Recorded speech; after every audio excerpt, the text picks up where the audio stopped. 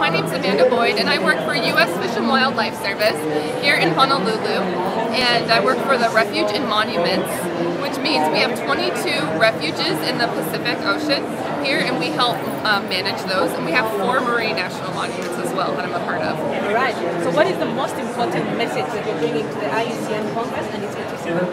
I think what we really want everybody to know is that we have marine national monuments, and they're beautiful, magnificent places, and a lot of people, even in the United States, don't even realize that they exist. So that's the message we want to share with the world. We have marine national monuments, and they're incredible. Awesome. Yes. The theme for this Congress is the planet at the crossroads. So what is your understanding of this word, and what are your own crossroads? Yeah, our own crossroads. President Obama last week actually expanded Papahanaumokuakea. It is now the largest conservation area in the world, which is incredible. It's awesome, and we're excited.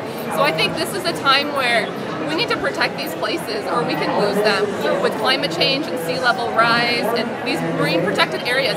They're all connected, and we've been focusing on before the terrestrial areas, which are important, and I don't want to pretend like they aren't because I actually work with seabirds.